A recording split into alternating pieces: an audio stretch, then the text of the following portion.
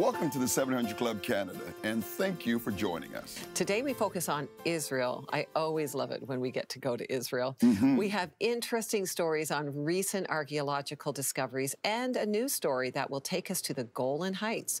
Brian, why should we be interested in the Golan Heights? Well, that's the place where we hear so much in our news reel about the Syrian border and where all of the fighting has been going on. Right. But historically, we also recognize that that's the place where Og, king of Bashan, was from as well. Okay. And he was, and if you remember, I think it's the 136th Psalm, and you'll hear in Numbers in different places, he was a giant. Right. So he came from the Rephidim. He came from the giant, the line of giants. So it's interesting. We're having a giant dispute happening there right now, but there was also giants that lived in the land at one time. Yes, at one time. Yeah, it is something. Having been there and stood and looked out, you know, you can see for miles, and you can see all the borders right in front of your eyes. Yeah. Yes, and that's a lot of what the conflict is and when most people are looking at it now. And we also have a story that explores the inside of Herod's palace, a place where there are 2,000 years of recorded history. And for years, tourists have flocked to an ancient room that may or may not be the location of Jesus' Last Supper. Learn how modern technology is giving archaeologists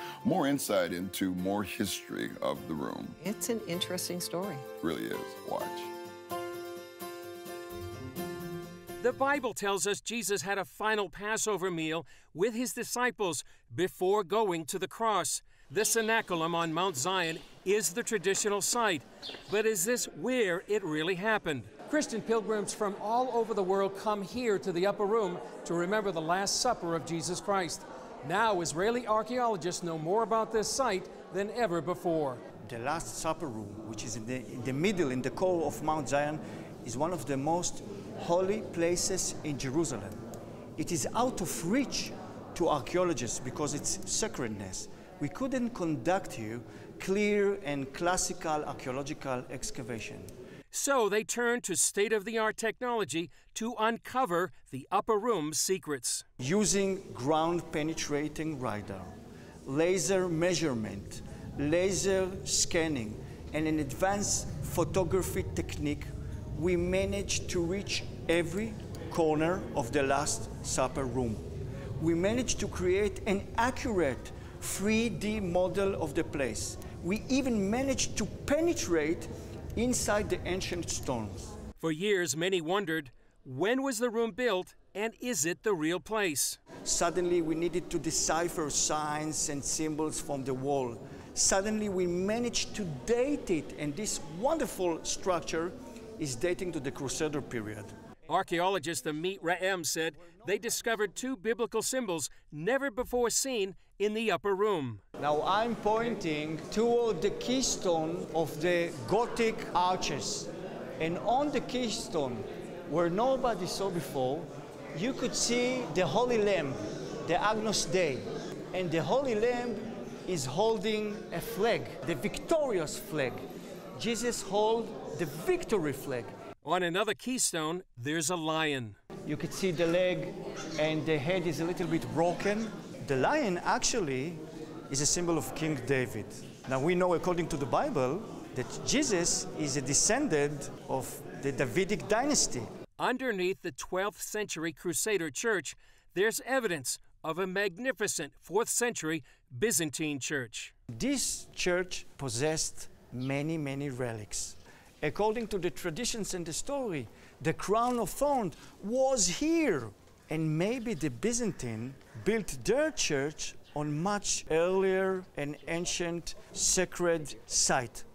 For many, visiting the Upper Room is a moving experience. But when you told me about the new technology, it moved this place, in my estimation, from a possible to a probable.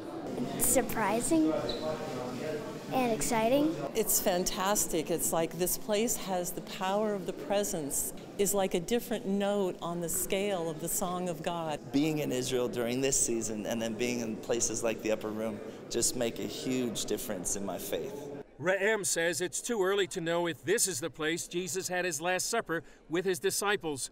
But he said he's learned one thing as an archaeologist about traditions. The tradition regarding the Last Supper room is very, very old. It's go back for centuries. Hear this ancient tradition, explore them, because inside them is embedded, is hidden some truth. Chris Mitchell, CBN News, the Upper Room, Jerusalem.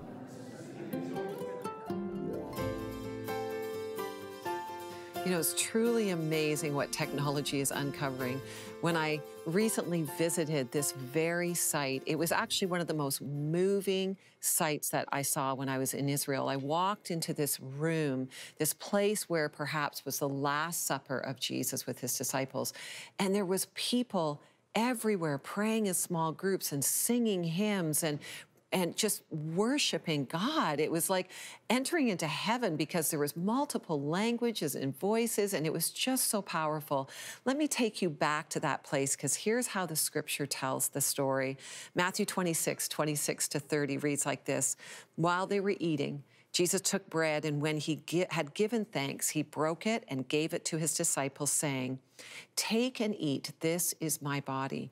And then he took a cup, and when he had given thanks, he gave it to them, saying, "Drink from it, all of you. This is my blood of the covenant, which is poured out for many for the forgiveness of sins. I tell you, I will not drink from this fruit of the vine from now on until that day when I drink it new within my Father's kingdom."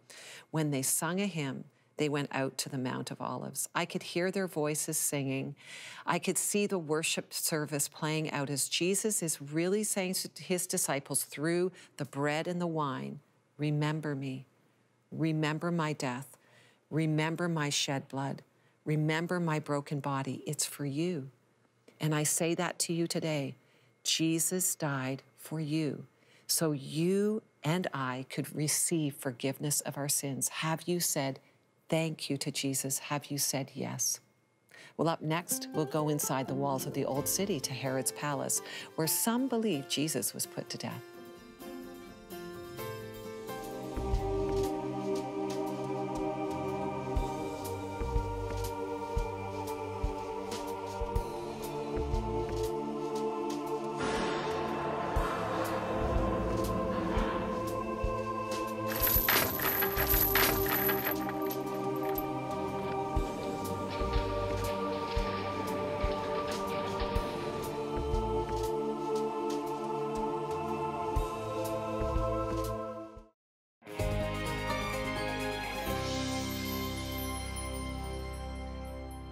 At the western edge of the old city, the Tower of David stands above the walls. 16 years ago, archaeologists found a building while working on the Tower of David Museum. Records on its walls go back even before the time of Jesus and the Roman governor who sentenced him to the cross, Pontius Pilate. For years, experts suggested that Pilate handed down his death sentence from Antonia's fortress on the other side of the city, where the Roman soldiers were housed.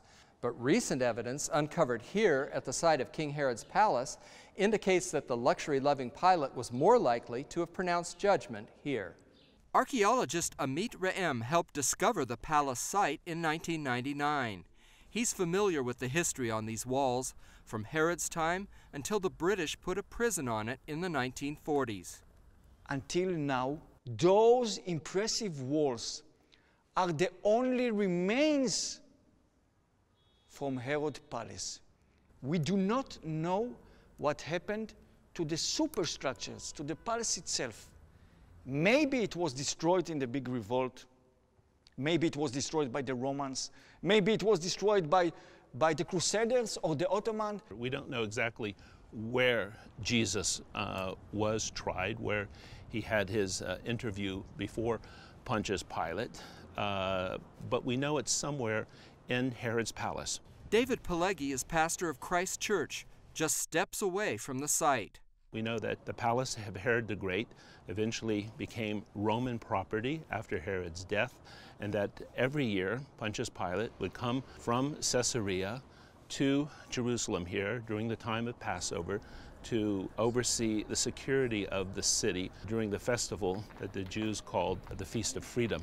And it was at this time where if there was going to be trouble in Jerusalem, it would be during the Passover holiday.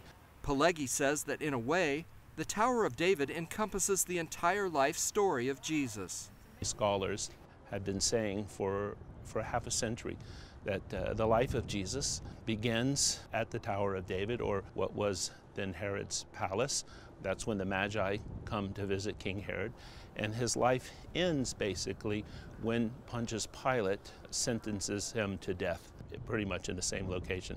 So there's some very interesting irony in this story. Israeli archaeologist Renee Sivan is still struck by its power and opulence, even though she helped begin the digging. Jerusalem is like an onion. You peel it, and it never ends. But then you cry a bit, but not too much. That is what happens here. Pelegi calls the Tower of David the best museum in the city and says tourists would do well to start their journey here. Now we have the extra bonus of having the very place where Jesus was sent to execution by Pontius Pilate, and this will help Christians better visualize those monumentous events that happened to Jesus the Messiah, Jesus of Nazareth, in the last week of his life. And just a couple of miles away, the Mount of Olives, where Scripture says he'll come again. John Wagi, CBN News, Jerusalem.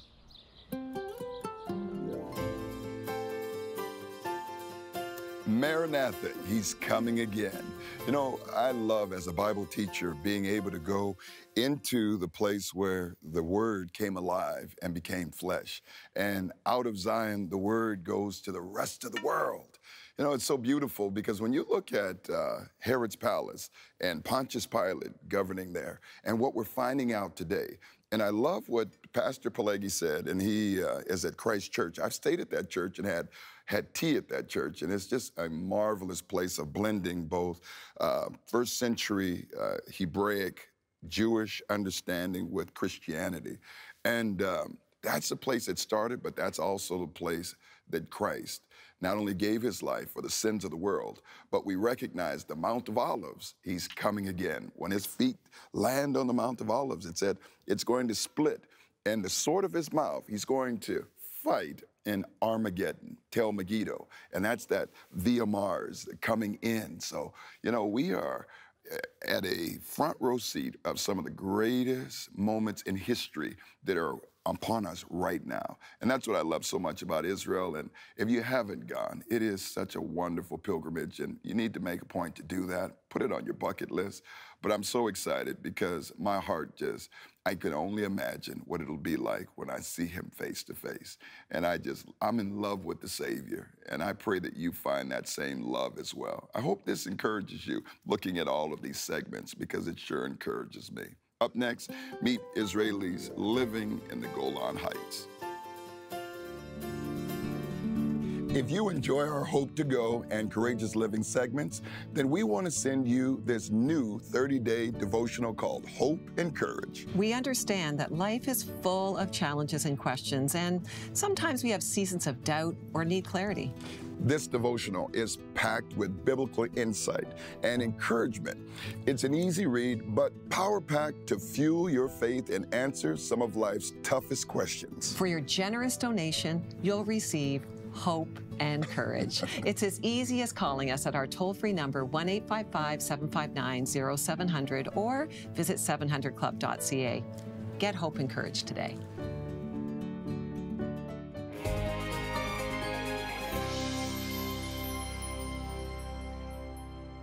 And what are we looking at here from this point of view? So the Sea of Galilee is down, straight down here. Right in front of you, you have the mountains of Tiberias. Right after them, behind them, you have the mountains of Nazareth. And then as you go to the right, to the north, you get to the Upper Galilee. And of course, this is where most of the Gospels took place, around the Sea of Galilee. Amitai Elon owns a holiday village called Natur at the top of the Sea of Galilee on the Golan Heights. Why have you chosen to live here? If you want to live in nature, surrounded by beautiful nature and the sound of birds, you can go to the Golan, Galilee, and you can go to the Negev desert. Now this is a farm. So it's a farm, it's a space that we use for a lot of things. We're sitting right now in a geodesic dome that is a greenhouse. Sometimes it will hold an event, a venue, or a party, or a camping of a big family. It's kind of magical. But as beautiful and peaceful as it is, the borders of Lebanon and Syria run along the Golan Heights. Iran, too, is trying to set up bases on the Syrian side nearby from which to attack Israel. How far are you from the Syrian border? Very close. There's no threat from the other side? Except for 67 war and 73 war, this place has been the safest in the country. Have you grown more apprehensive since Iran has gained a bigger foothold near the Israeli Golan? If you look at the big picture of the history of this place, thousands of years, we had extremely ups and extremely downs, but we're here. Further north, we visited security expert Kobi Maron, who was the former Israeli military commander on the Golan Heights and now lives here. With the unstable situation in Syria, with the Iranian deployment, it's critical for Israel to be here in the Golan Heights and stay here, because with so many challenges, I can't think about the situation that we could be on the 67 line. Israel captured the Golan Heights in 1967 during the last 2 days of the Six-Day War. The Israeli-Syrian border along the Golan is about 55 miles long. Are you under a constant threat here? We feel very safe. The Israeli deterrence is very effective. The Iranian regime had a project. They plan to have here across the border 100,000 Shiite militias with the Hezbollah. They plan to have Air Force bases, Navy bases, intelligence centers. They plan to have an advanced industry to produce precise missiles that can be a real threat for the center of Israel and the strategic spots of Israel. So that's why we saw in the last 3-4 years that Israel attacked this Iranian deployment and destroy, and we become very successful. Some 50,000 people, more than half Jewish Israelis, live on the Golan Heights, but internationally it's considered occupied territory. In March 2019, however, President Trump broke with tradition and recognized the strategic heights as part of Israel. Israel named a community in his honor, calling it Trump Heights. It's a dramatic statement. It's unbelievable. It's so important for positive, sure. A significant declaration because it came from the strongest and the most important Israeli allies, United States. With the Trump recognition about the Golan Heights, there is a big challenge for the next Israeli government. I think we have to bring 100,000 Israelis to the Golan Heights in the next 10 years. I met Eliyahu Berkowitz in Katzrin, the largest city on the Golan Heights. He immigrated to Israel 28 years ago from New Jersey and moved to the Golan about 7 years ago. Are you at all intimidated by the events surrounding Israel and specifically the Golan? We're always worried about Israel, but there's a lot to be optimistic about. I don't know what people think of the Golan. They built bomb shelters here when they first settled it, and they've never been used. Known in the Bible as Bashan, some 635,000 tourists visited the Golan Heights last year, 3/4 of them Christians, to see its stunning views, historical sites, and wineries. We've always been alone, and when I see Christians interested in Israel, that's something totally new. It gives me incredible optimism. I'm very happy about it. I think I'm helping them to be better Christians, and they're certainly helping me to be a better Jew. What way? Because I want to stay here in Israel, and they're helping that. And also, I'm not here just for me. I'm here for the whole world. The Torah was given at Mount Sinai, and we were supposed to be a light unto the nations. If you keep it to yourself, then you're breaking it. Ilan, who is also a tour guide, summed up Christian commitment to Israel and the Golan Heights. If you came here between 2000 and 2005, we had kind of an intifada happening here. It was empty, except for Christians. Why do you think that is? That is the perspective, that's all. Your connection to the land, is this from the Bible, or is it from CNN, or from a narrow perspective of few years of troubles? If you're connected by narrow perspective of few years, you would say it's dangerous, I won't come. Do you believe that God is watching over Israel? Absolutely. You believe that? The fulfillment of the prophecy is every step you take in the country. It's hard to ignore it. Scott Ross for CBN on the Golan Heights, Israel.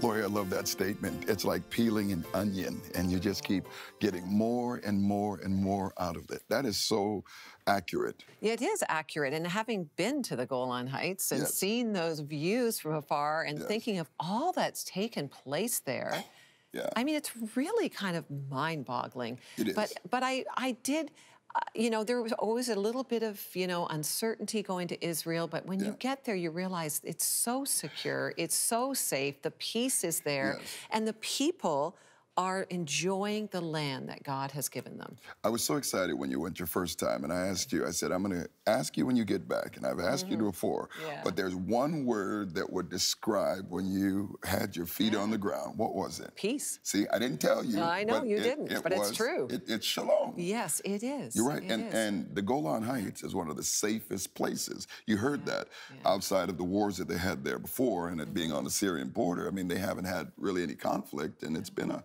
very safe space. Yeah, it really was. I mean, there was lots of people there from all over the world that were enjoying not only the views, but just reminded of the history and really the presence of God in protecting his people, too. Yes.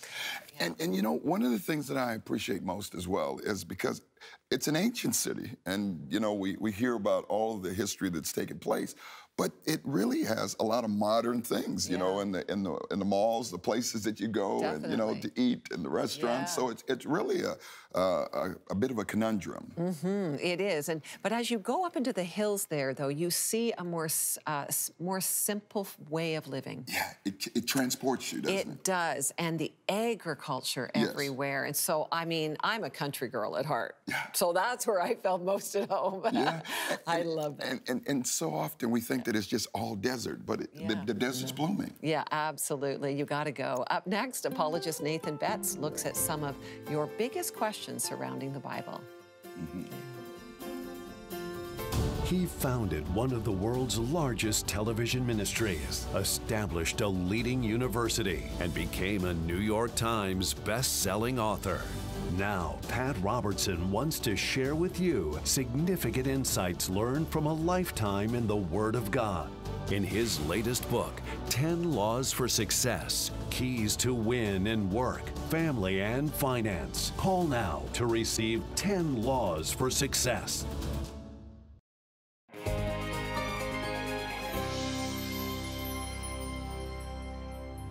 I would like to become a Christian, but why so many rules? When we discuss rules, I think a good starting point is to just think, well, first, why are there rules in the first place? Now just think about rules in sport, or at home, or in society. Why are they there? Why were the rules put there in the first place? Now, I love sports, so let's just think about sport for a second. I love the game of baseball, and recently there was a rule put in place in baseball that basically said the catcher can no longer block home plate. When a base runner is coming from third base to home plate, the catcher cannot block the home plate. Instead, they need to actually provide a clear pathway so the runner can actually see home plate, he can touch it without being sort of blocked by the catcher. With that being said, the catcher can still tag that runner out if he has the ball in hand. Now here's the thing, why was that rule put in place? The rule was put in place because there have been so many injuries related to catchers being barreled over by runners going at full speed to home plate. Why? Because the catcher was there blocking home plate. Injuries, like lethal injuries, like players just not being able to play the game anymore. Catchers having broken knees, broken ankles, because the catcher was there blocking home plate. So why was the rule put in place? The rule was put in place to protect these athletes, to protect the catcher from being injured. Similarly, when we think about rules in Christianity, if you look at the scriptures, when God actually puts rules in place, when Christ talks about different rules, the rules are similar in that they're put for our protection, for our well-being, to enable us to flourish, to live well. But there's also a difference. The difference is that in Christianity, the rules are given within a framework of relationship. The starting point for rules in Christianity is love. God loves us. And from Old Testament to New Testament, we see that God is saying, look, I love you. Here are rules that are going to enable you to live well, to flourish in life. They will protect you. The rules are not put in place to withhold pleasure or enjoyment. They're put in place for us to live well, to do well. The starting point for these rules that God puts in place is love. Praise the Lord, all you nations. Extol him, all you peoples. For great is his love toward us, and the faithfulness of the Lord endures forever.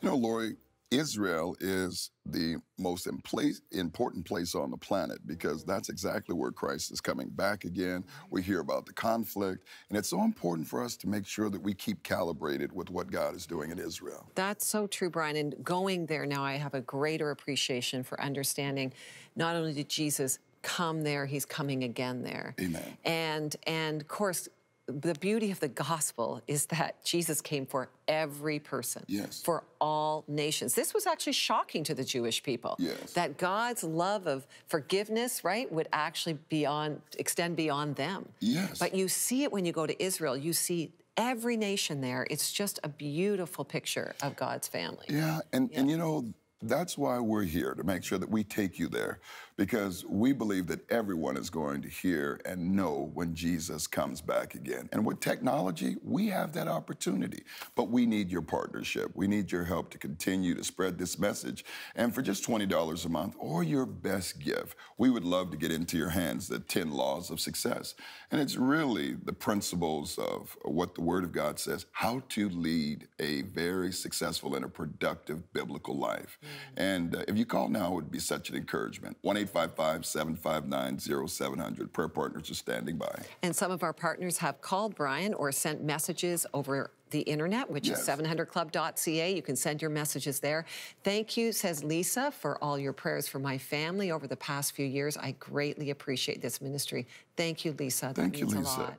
And Justin, he says, I love how your ministry helps me through life circumstances and leads me to God. Well, there's the bump, Justin. Yeah, that's it, Way Justin. Thank you. You know, Genesis 26:4 says this, I will make your descendants as numerous as the stars in the sky and will give them all these lands. And through your offsprings, all the nations on earth will be blessed. That is the promise of the gospel, isn't it? It is. A God who loves all people. So the invitation's for you too.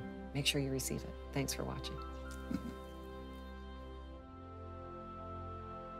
To contact us, phone 1-855-759-0700. You can now like us on Facebook and follow us on Twitter or Instagram.